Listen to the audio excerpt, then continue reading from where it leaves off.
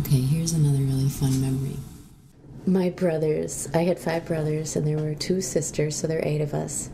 And my brothers kind of made it their mission to try to scare us as much as they could growing up. And it was mostly my older brothers that did this, Bob and Kevin. And they got the great idea to set up a haunted house in their bedroom. They had bunk beds, and there was this huge closet in the back room. And they took us through one at a time. It had to be one at a time. And, of course, we were blindfolded, probably with a sock or something. And when we get to the next section of the room, then the blindfold would come off, and then we would see what it was. Various strange things going on, recorded sounds that they did, scary sounds. We ended up in the back closet, which was always a scary room anyway, and it became a swamp.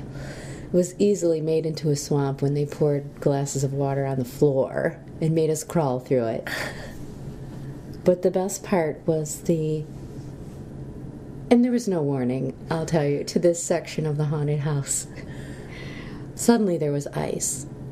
And you couldn't stand up anymore because they sprayed a thick layer of lemon pledge on the floor and proceeded to laugh so hard when you fell on your behind.